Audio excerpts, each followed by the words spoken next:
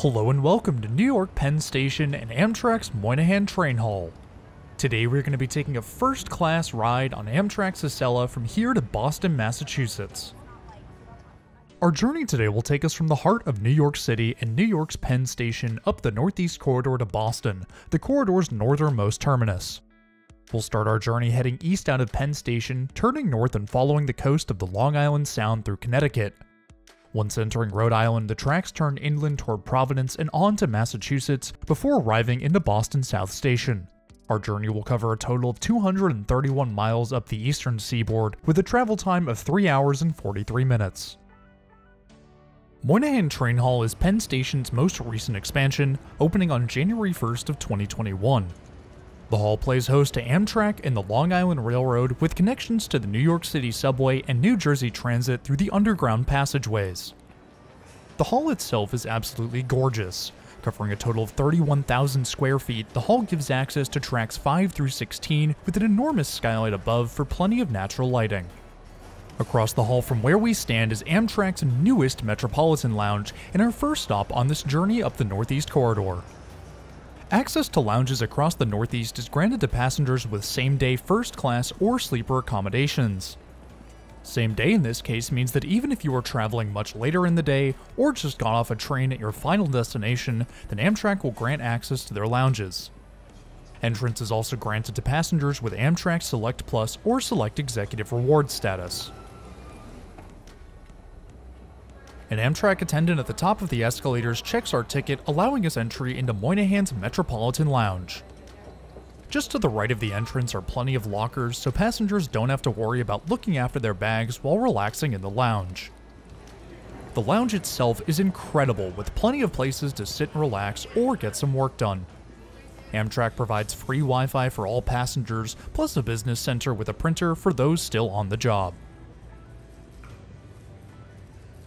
Train information is never more than a few feet away, with multiple information screens located throughout the lounge.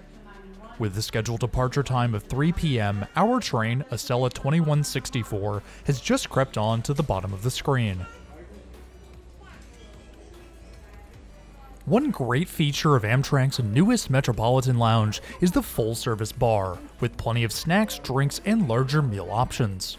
Options include salads, sandwiches, pastries, and other snack items to eat, plus a large selection of sodas, coffee, and alcoholic beverages, all of which are complimentary. If that isn't enough, larger food options can be purchased from the bar menu, which include a margarita flatbread, chicken Alfredo pasta, a charcuterie plate, and an artesian cheese plate. I was getting pretty hungry, so I chose a couple items for lunch. For this first trip to the bar, I went with a fig and smoked provolone sandwich, a vegetable wrap, and a bag of barbecue chips to eat, with a cold brew iced coffee to drink. I also snagged a bottle of cola for later. The sandwich was a perfect balance between sweet and savory, but the veggie wrap could have done with some more sauce to spice things up. My one complaint here is that the portion sizes were rather small, which meant I was left hungry. But, seeing as everything is complimentary, I didn't hesitate to go back for seconds. In addition to all of the usual seating, the lounge includes seats on the balcony overlooking the main hall. Although the chairs out here aren't that comfortable, and it's too loud to really get any work done, it's a great vantage point to see the entirety of the station hall.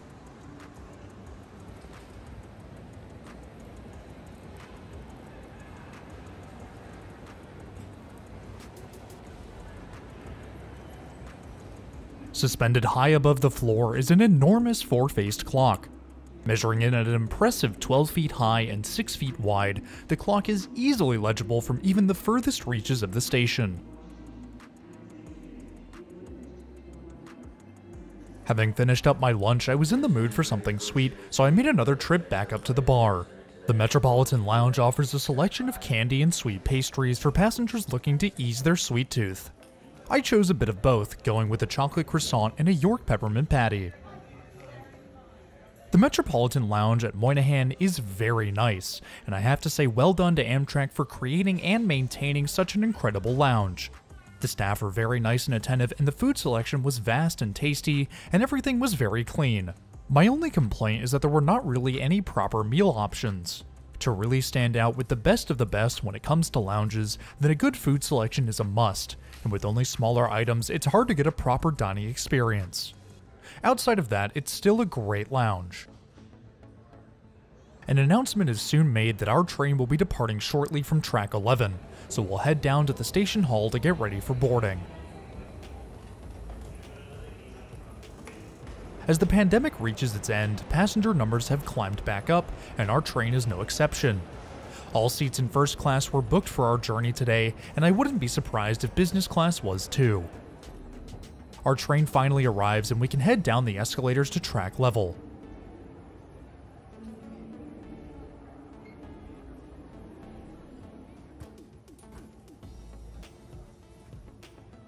Waiting for us on track 11 is our beautiful Amtrak Acela.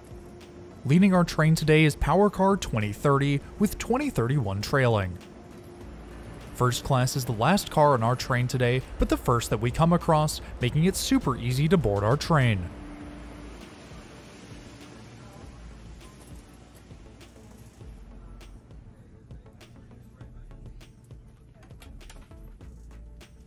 After finding our seat, our train leaves the platforms of Penn Station behind, marking the beginning of our 3-hour and 45-minute journey up to Boston.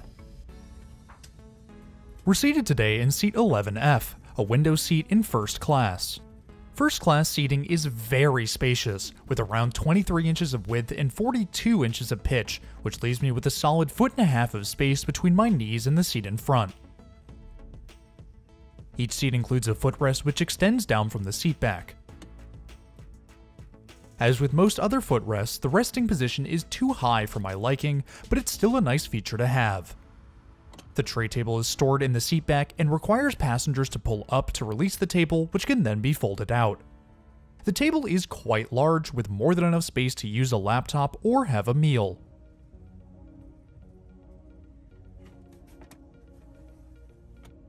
Above the seats in each row are reading lights controlled by the buttons on either side. Each light has a high and a low setting, which can be cycled through by pushing the button again. Outlets are provided along the walls of each row, although these are located closer to the floor than traditional Amtrak outlets. These older train sets still feature the long-forgotten in-seat entertainment systems that have yet to be removed. The system would allow passengers to plug in and listen to a variety of channels on their journey, although it has long since been disconnected. Seat adjustments are made by the button just in front of the control panel, which reclines the seat rather far. Although seeing as there was another passenger dining behind me, I didn't want to go too far. If the windows get too bright, Amtrak includes blinds to provide some shade from the outside. They're a little old school, however, with each blind pushed to the side instead of neatly rolling away into a hold above the window. Larger bags can be stored in the enormous storage bins above each seat. The first round of complimentary service comes before we even exit the tunnels below the East River. First up is a bottle of Fiji water and the Amtrak Acela menu. The menu, although not very long, rotates about every 3 months, allowing regular passengers to experience different flavors on their daily commutes. Passengers are given 1 meal for each half of the corridor, with New York City being the halfway point. Exiting the tunnels below the East River and onto the viaducts through Queens reveals some unbelievable views of the Manhattan skyline.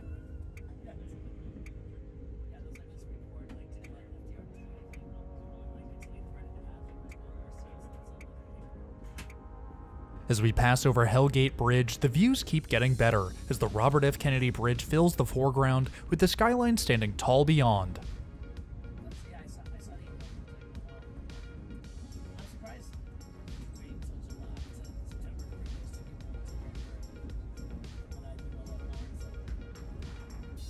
Soon after, our car attendant comes back through with a selection of warm nuts. The nuts were a great way to start the journey. With a combination of sweet and savory flavors, they were enough to whet one's appetite without ruining the coming meals. After passing out the nuts, our attendant takes our drink order. Amtrak offers a wide variety of drinks to first-class passengers, with everything from liquor, cocktails, and hard seltzers to the usual selection of Coke products, coffee, and juices. I opted for a classic ginger ale on this first leg of our journey. Pelham Bay Railroad Bridge and the Hutchinson River are our next landmarks on our journey up north. First built in 1907, the movable railway bridge allows for maritime traffic to pass through unobstructed. However, rail traffic is limited to just 45 miles per hour over the span. A replacement for the now 115-year-old bridge is in the works, but construction has yet to begin. As we cruise out of New York City and up the coast of New York, let's take a quick look at some stats about our train and the route. Taking us to Boston today is Amtrak Acela number 2164, and is driven by Power Car 2030 at the front, with 2031 bringing up the rear. Each Acela power car is driven by Alstom's 3-phase AC traction motors, which produce 6,200 horsepower, for a combined 12,400 horsepower per train. Acela train sets are rated for a top speed of 165 miles per hour, but operational speeds are limited to 150 miles per hour and only in select areas.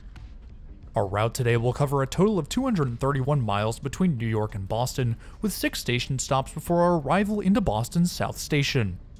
With a total travel time of 3 hours and 45 minutes, the speed averages out to around 62 miles per hour. This may not be super fast, but it's a good 12 miles per hour faster than driving between Penn Station and Boston. Tickets on Amtrak's Acela will cost around $100 for business class and $234 for first class between New York and Boston. Alternatively, passengers can opt to take the slightly slower Northeast Regional service, which ups the travel time to 4 hours and 18 minutes, but offers coach options for as low as $41. Because I booked in advance, I was able to purchase our first class ticket for $190.97. If you're enjoying the video so far, I would really appreciate it if you hit that subscribe button. It's totally free and it really helps support the channel. If you want to go the extra mile with your support, then check out the channel's Patreon. If you want your name in the video, access to exclusive weekly posts, and even the opportunity to vote on future videos, then click the link in the top right or in the description below to learn more.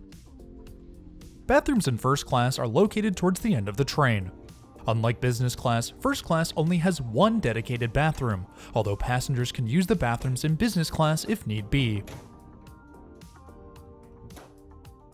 The facility is an accessible bathroom, which means it's very spacious.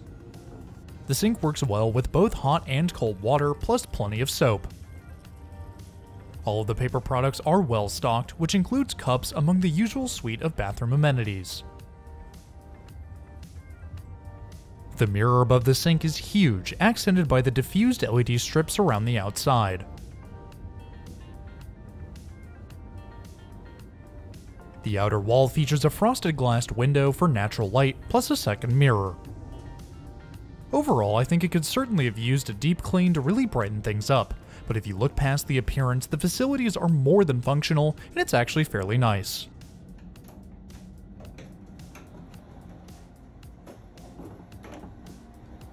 Just outside the restroom is a segmented display showing our train's origin, destination, and next stop. As I would find out a little later in the journey, the next station was actually one stop behind. Amtrak also offers water to all passengers from dispensers throughout the train. The one in first class was working well and included plenty of cups. New Haven is our next stop and the first major station stop on our route. With service from Amtrak's Acela, Northeast Regional Valley Flyer, Hartford Line, and Vermonter, CT Rail's Shoreline East and Hartford Line, and Metro North's New Haven Line, New Haven's Union Station serves as a major connection point between commuter and intercity rail. Station stops are very quick with Amtrak, and we're on our way again just a few minutes later.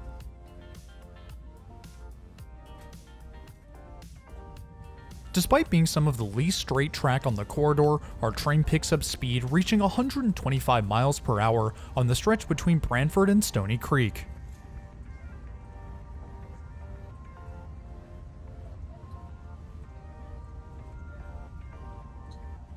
Unfortunately, our bout with triple-digit speeds is short-lived, as we reach the old Saybrook Bridge over the Connecticut River. Built in 1907, much like the Pelham Railroad Bridge we crossed earlier in the journey, trains are limited to 45 miles per hour due to its age. Amtrak has identified 2 potential alternatives to the aging bridge, however construction work is yet to begin. Complimentary Wi-Fi is provided to all Acela passengers. Connecting to the network is easy, and after a few short clicks we're online, or at least it appears that way. Taking a look at the actual internet speeds, the network doesn't reach more than 1 megabit per second, which is abysmally slow. It's possible that the connection in this car specifically wasn't good, as on my previous Acela journey in business class, I experienced no such issues. New London, Connecticut is next up on our journey. Although it isn't a station stop, it still feels like one as we slow down for the ridiculous curves around the coast.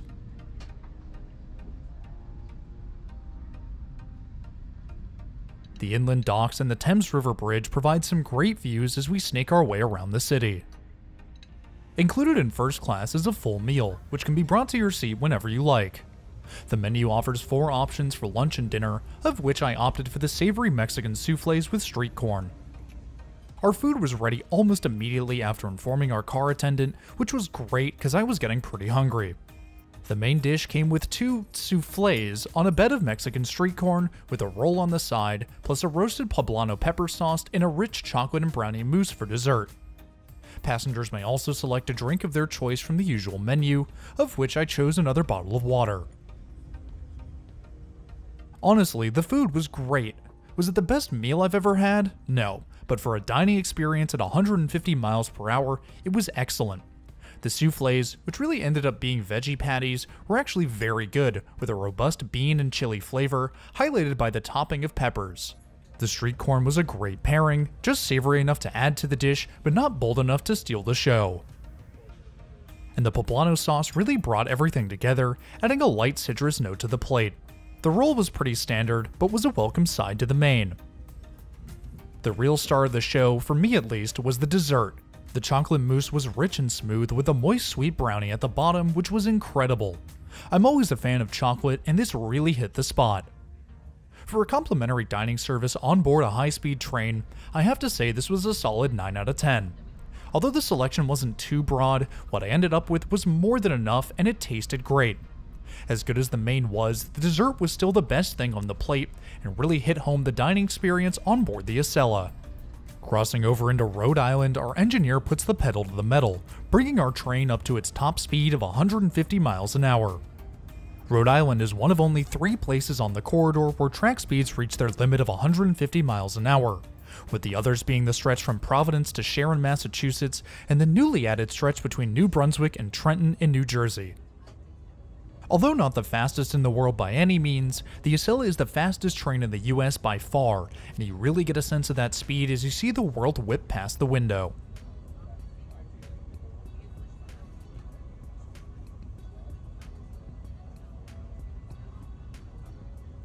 $150 will soon be a thing of the past. Amtrak is set to begin replacing the current fleet of Acelas with Alstom's Avelia Liberty train sets in the near future. The Avelia Liberty will reach top speeds of 165 miles an hour on existing track, with the potential to reach 186 miles an hour using Alstom's Tiltronics active tilting technology. These new trains will also feature brand new interiors with personal outlets and USB ports and winged headrests for more separation from fellow passengers. The new trains will operate business and first class in the same configuration as on the current Acela, with a 2x2 and 2x1 respectively, but with 82 more seats. The new trains are absolutely gorgeous, and I cannot wait to see them in service. I will do my best to head back out to the Northeast for the first revenue run of the Avelia Liberty, so be sure to hit that subscribe button to be around when the time comes. Providence and Route 128 come and go as we continue on our way up the corridor, with the Boston suburbs soon filling the window.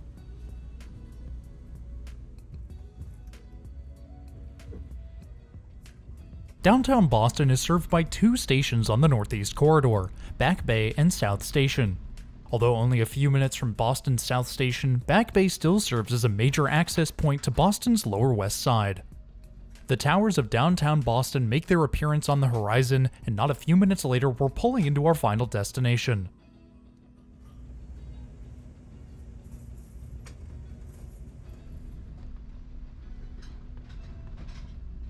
As our train comes to a stop, we can grab our belongings and disembark into Boston.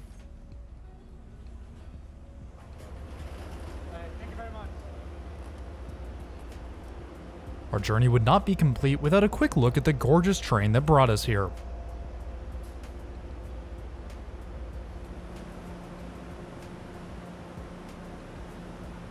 Heading down the platforms, we can make our way into the station hall. Serving as the northern terminus for the Northeast Corridor and most of MBTA's commuter lines, South Station cements itself as Amtrak's fourth busiest and the MBTA's most busy station by far. For passengers who have just arrived in first class, access to Boston's Metropolitan Lounge is included with their ticket. Despite having been refreshed in 2018, the lounge is rather basic. Amenities include the usual private seating areas, business center, and complimentary Wi-Fi, but the food and drinks are significantly more limited than Moynihan's lounge. Instead of the more substantial meal items found at the beginning of our journey, here passengers will be able to choose from a selection of light snacks. Drinks are all self-serve and include coffee and tea, plus a variety of sodas, juices, and water. Beyond that, the journey ends here for most passengers, which also marks the point where we'll bring today's video to a close. Next week, we will be back in Texas to take a gorgeous sunset ride on Amtrak's Sunset Limited from Houston to San Antonio. If you're new around here, I would really appreciate it if you hit that subscribe button down below. It's totally free and it really helps support the channel. If you liked the video, drop it a like too. There's a lot more incredible content on the way, so stick around if you want to see more. But anyways, that's all I have for today. Thanks for riding with me, and I'll see you in the next one.